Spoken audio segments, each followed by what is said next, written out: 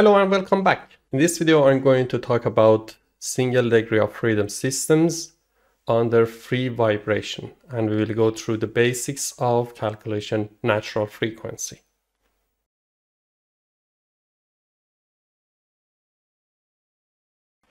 In the previous video, we went through the basic equations for calculation and also definition of free vibration and other relevant matters. Now let's have a basic mass with the spring K without any damping system under no load or no external load. This is a free vibration system, undamped. If you sketch the free body diagram of this mass, we have K, U, T, and also we have the inertia force, which is M, U double dot T. No other forces are applied to the system. If we write the force equation, K, or let's start with M, M U double dot T plus K U T equals to 0. And this is the basic equation for the calculation. There is another video in the differential equation. You can find the second order equations, ordinary equations, for the homogeneous solution. We can divide the equation by the mass of M, which is not 0, then U double dot T plus K over M times UT equals to 0, and I can assume that K over M, as far as K is positive and M is positive, it's a positive value. So K over M, we assume that is omega square. Recently, I noticed that there is also the negative value for K, but it's out of the scope of this video. I'm not expert in that. Then we have a second order equation, U double dot T plus omega square UT equals to 0. The solution for this equation will be R square plus omega S square equals to 0. As a result, R will be plus minus I omega. And then the solution will be UT will be A times cosinus omega T plus B sinus omega T. So this is the basic equation for this free vibration system.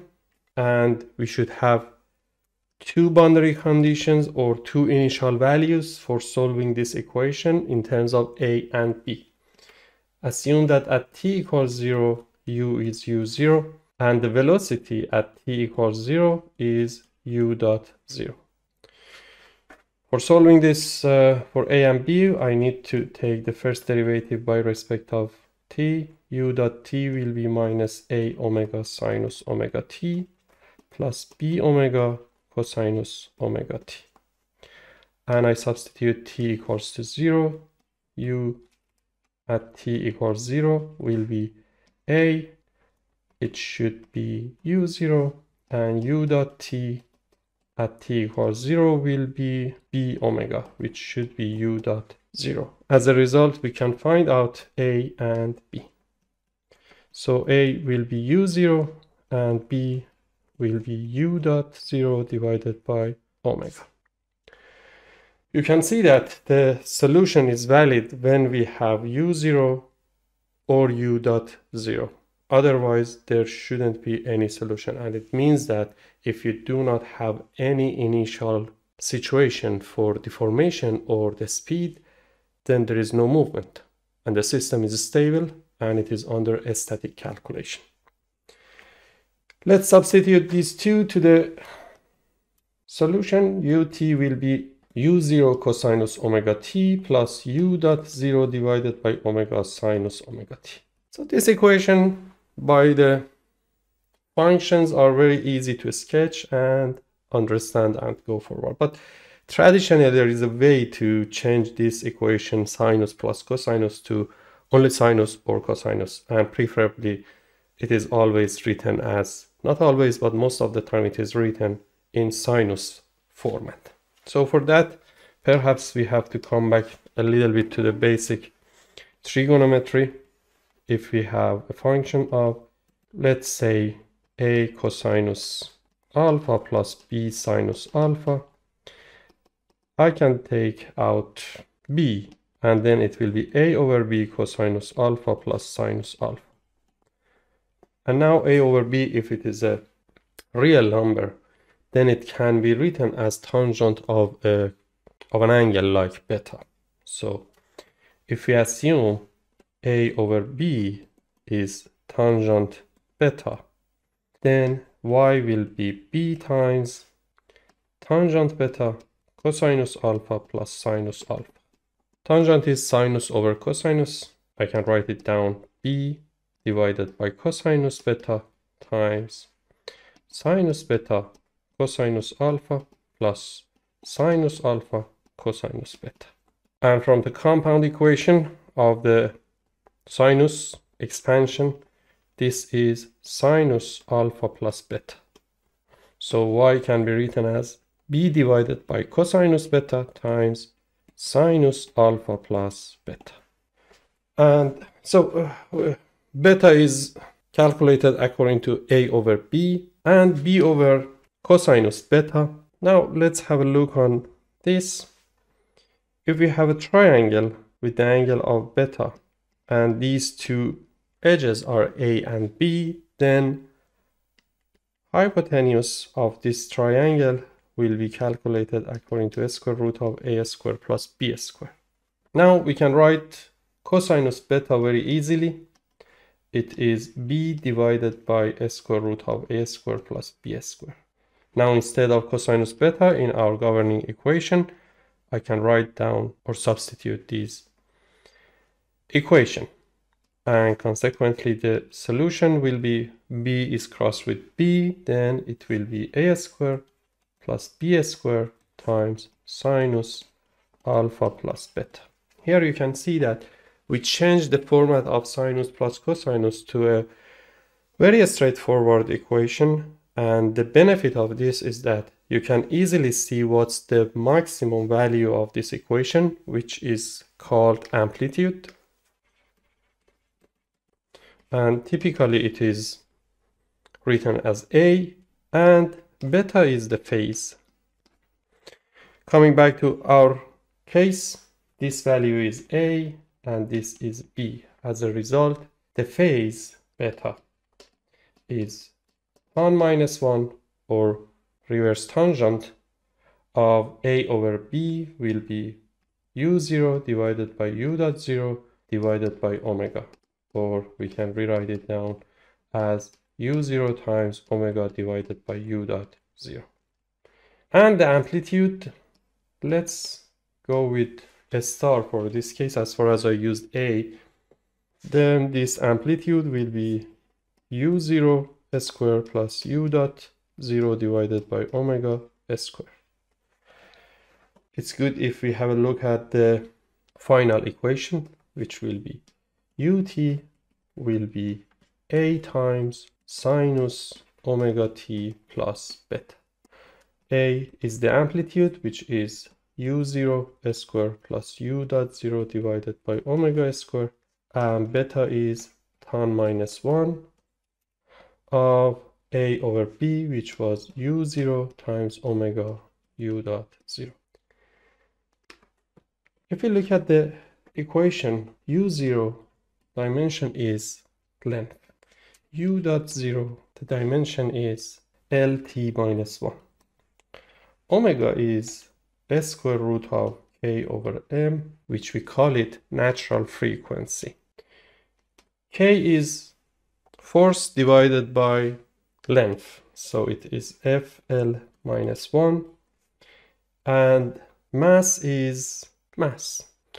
We can rewrite f dimension as m l t minus square, and if I substitute this for the, I forgot to put this square root, omega dimension will be square root of m l t minus s square times l minus 1 divided by m.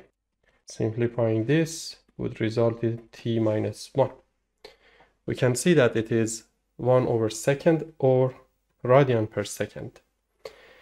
Radian doesn't have any unit for the calculation. As a result, omega is radian per second. Now, if we look at beta u0 times omega is LT minus 1 divided by u dot 0, which is LT minus 1, which is unitless. We have a angular phase, beta. Omega times t is radian per second times seconds, for example, it will be radian. Beta is radian. So this is sinus, and A is u0 square, which is L square plus u dot 0 divided by omega will be L square. Then A is with a dimension of length.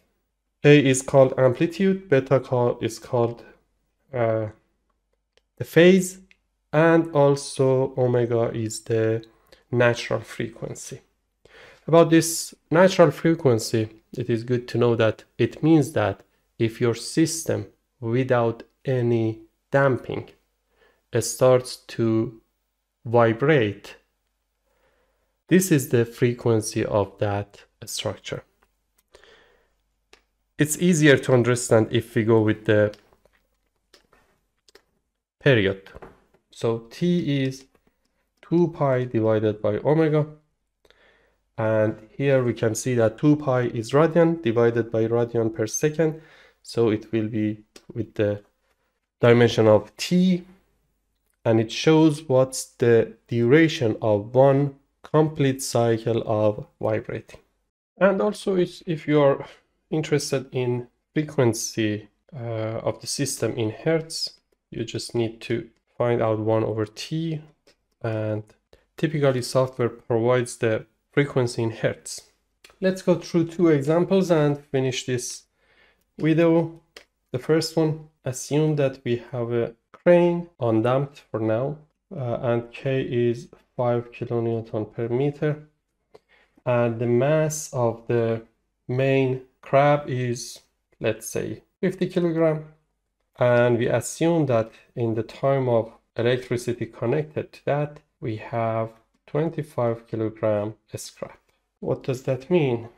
It means that if the electricity is consistent, the deformation of the spring is constant. So let's just analyze it.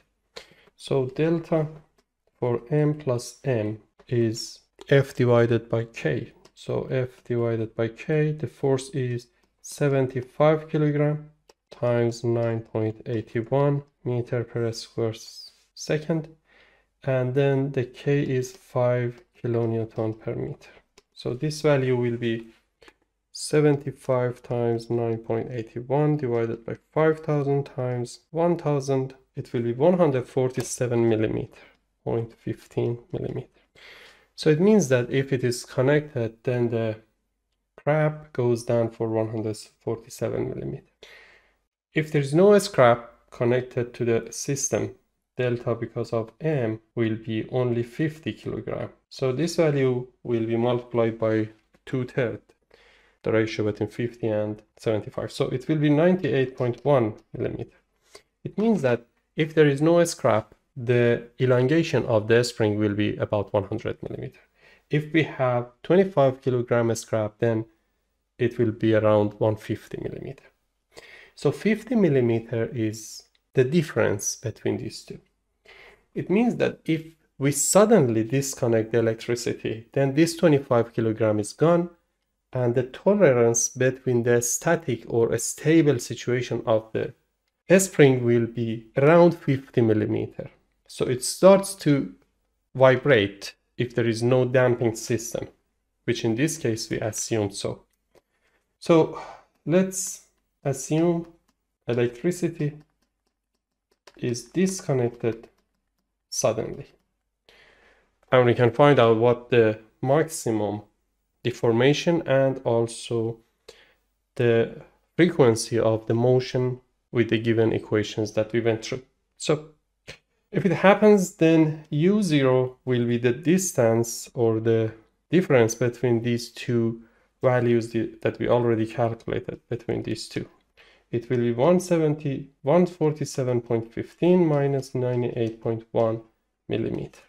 it will be around 49 millimeter. And this is assumed to be the initial deformation. As far as we assume it was in a stable situation, u dot 0 is taken to be 0. Coming back to our equation that we have, we can calculate the amplitude value, which is 49 millimeter as far as u dot is 0.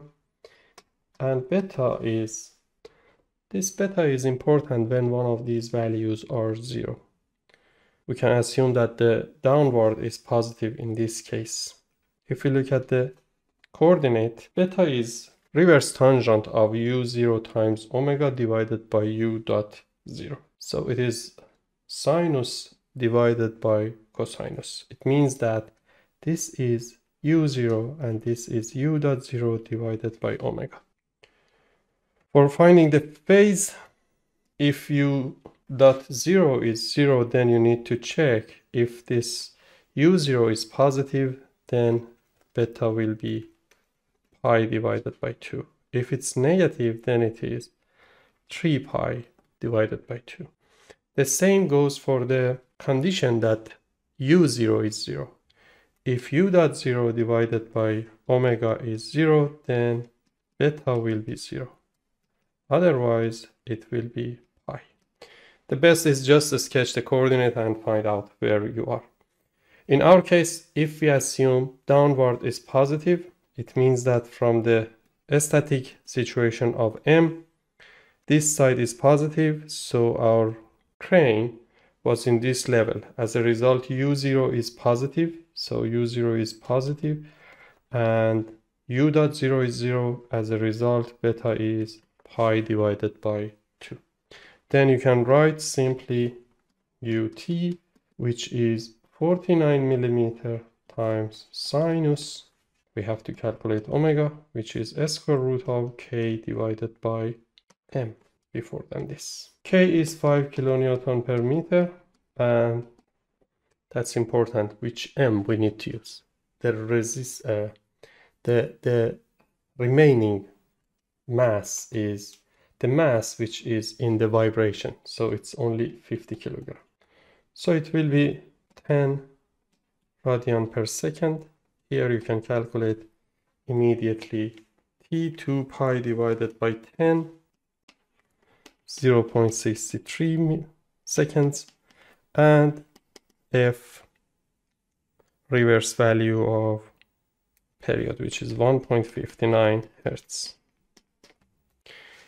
And now we can write down u at time t will be a, which is 49 millimeter times sinus omega is 10t plus pi divided by 2. Here, for example, we can see that sinus 10t plus pi over 2 is always cosinus 10t. It might be more straightforward to write down 49 millimeter cosinus 10t. It doesn't really matter. We can write down the equation for the calculation by MATCAT. Let's continue with that. Let's start with u0 equals to here is 49 millimeter, and u dot 0 is 0 meter per second. K is 5 kilonewton per meter, and the mass is 50 kilogram. These are the information that we have, and simply we can calculate omega, square root of k divided by m, 10t equals 2 times pi divided by omega, 0.63, and also f equals to 1 over t, 1.59. And u as a function of t, you can write down as a constant equation, amplitude times sinus omega times t plus beta, for example. We need to calculate amplitude, square root of u0.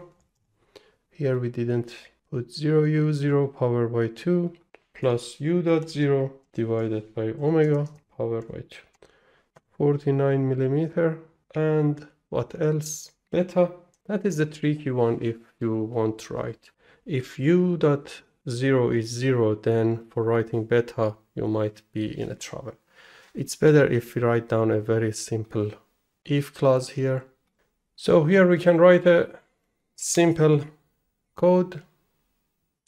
If one of these two values are 0, so here we can use or. If u0 equals to 0, or if u dot 0 equals to 0, I can put one line here. And here we can continue with those 4 conditions that are critical. And otherwise, if it's not, it means that these two values both are not equal to 0, then we can use the basic format. So it will be ton minus 1, a ton, and the equation was, coming back to equation, u0 times omega divided by u dot 0. And here we have 2 options. u0 is 0, we need to write another if. If u0 is 0, here we can use and u dot 0 is not 0. In that case, so here we have 2 options. U dot 0 is positive, we have to use if, then it will be 0. Otherwise, it will be pi. And then we need to use another if. This time, u0 is not 0 and u dot 0 is 0. In that case, again, we have these 2 options. If u0 is 0 is positive, then this value will be pi over 2. Otherwise, it will be 3 pi divided by 2. So here, for example, we can see what beta is right now. So it's pi divided by 2 as we calculated. And this is the function of u. Let me put this somewhere here. We will use it in the other example. And after that, we can sketch simply the plot, how it looks like. U as a function of t, and here we can have t. We need to define t in advance. T should be, let's say, 0, 0.1 up to, for example, 5 seconds. We need to use the units. And if you want to see it in a more harmonic shape, you can just adjust the value of t. Here is the system. Now let's a little bit play with the values here. I put this here, this one here, and I will select these, putting them in one area to have everything in one single page. And we can check the values from here. So let's change the mass without changing the stiffness. Let's go with 100 and check how it would affect. For sure, we know that omega will be less, and we can see that the period will be higher. So it means that the structure period is greater as far as the system stiffness remains constant. Let's come back to the original and this time change the value of k. We can see that now the period is going to be very small. So it means that if you have a very stiff structure, then the period should be quite a small value. This is applied to any structure. The natural frequency is always with a direct portion of k and reverse portion of m, both with the power of 1 over 2, as we can see here.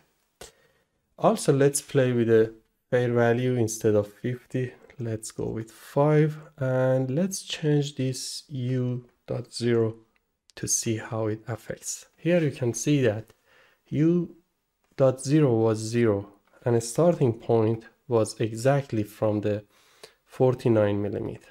Now if I change it to 10, you can see that the starting point, even though u0 is still 49 millimeter, Now the amplitude is completely changed. Here, let's find out amplitude.